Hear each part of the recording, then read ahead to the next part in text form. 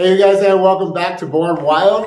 It's myself, David Perez, and I'm back from my social media extravaganza, so to speak. I had to take that time off. I was going crazy between that and work, and then all of my little zoo that I have. So I hope you guys are all doing well. I have something amazing coming up in the next week or so, and I will give you all a clue.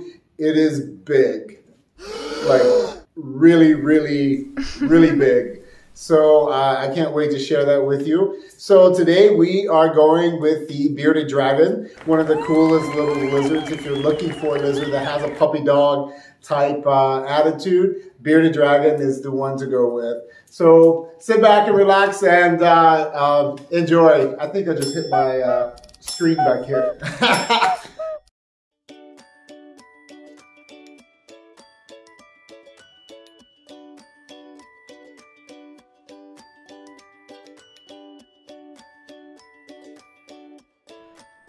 The bearded dragon, also known as beardies.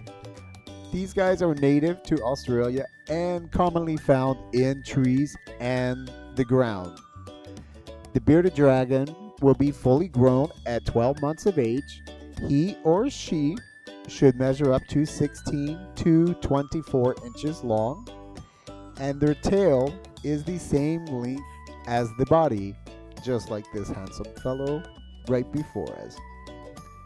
Now, the name bearded dragon refers to the underside of the throat. Now, when spooked, the bearded dragon's throat will turn all black. They also will open their mouths wide open to cool off, so don't think you're going to get big. Now, bearded dragons are very friendly. I mean, these guys are like puppy dogs, and as you can see, this guy here, he's just having a joy, like looking at me, whatever. But bearded dragons are very friendly. They tolerate a lot of handling, and they will adapt to captivity very quickly. These guys make excellent pets. Now, a substrate on bearded dragons, I always recommend sand, with a water dish, a hide, UVB light. It's a must. You can also buy UVB lights with the heat, and they last quite a while, but they are about 60 bucks. Do keep that in mind.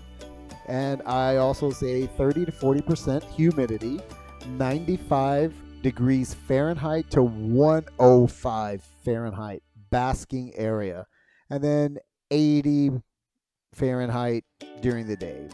Now, the alternative substrate you can use if you don't want to use sand, paper towels, which I don't really recommend that, or reptile carpet. Reptile carpet looks really nice, but it also can be a little bit messy. So your sand is a lot more enjoyable for your dragon, and it's easier to clean. The diet on bearded dragons. Bearded dragons should at least eat once every 24 hours, and while cute little babies should eat 3 times a day, because it's common sense. They're babies. Never ever feed your bearded dragon anything bigger than the distance between the eyes. Distance between the eyes. Do not feed anything bigger than that. You can cause your bearded dragon to choke. You can also offer a wide variety of insects, waxworms, silkworms, redworms, mealworms, superworms, pinky mice, and also gut-loaded crickets. That's just crickets that you've given the gut-load vitamin to. Let's not forget also leafy greens and fruit. When you're doing that, also sprinkle some calcium powder on your veggies and your fruits, even your insects. This will help ward off bone disease, a common problem in dragons. So if you guys are looking for a bearded dragon, there are many breeders out there, and a wide variety of color of these guys. I've seen them from white to red. So you can check with your pet stores. They will help you with a proper setup. I know some stores, they actually sell entire kits of setups for bearded dragons. So I hope you guys have really enjoyed this. This guy here, he was just the sweetest ever. So May you guys all have a blessed day and be a responsible pet owner. Thank you so much. Well, you guys, that's about it. So I will see you next Wednesday. And let me tell you, it's something big, like really big. So I will see you guys all next Wednesday. I hope you all have a very blessed and happy weekend.